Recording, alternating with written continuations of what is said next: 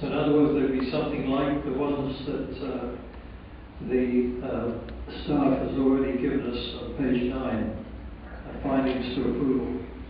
Funding, recommending with amended and or new conditions. I'll supply your needs. I paid cash for my last 2 houses. I married my wife.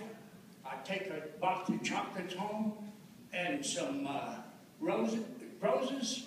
And when you've had the best, you don't need the rest. And I've been married for 56 years.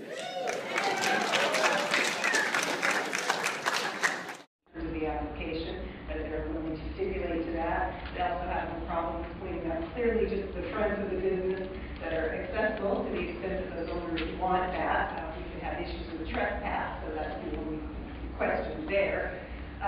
Also, they have no problem with, they have no intention of putting any sign except on the building itself and not on the Amador side. That's their intention anyway. Also, the emergency access, they have every intention of securing that with an alarm.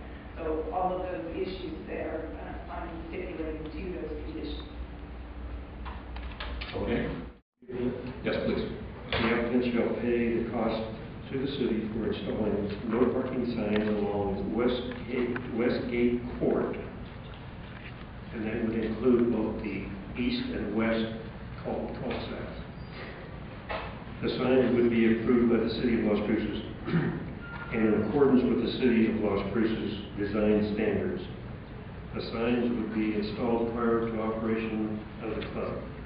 The applicant shall post a large visible warning sign at the entrance of the club advising drivers that parking is prohibited along Westgate Court and vehicles parked there will be towed at owner's expense.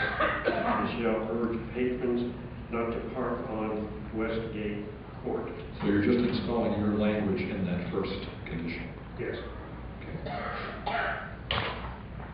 All those in favor say aye.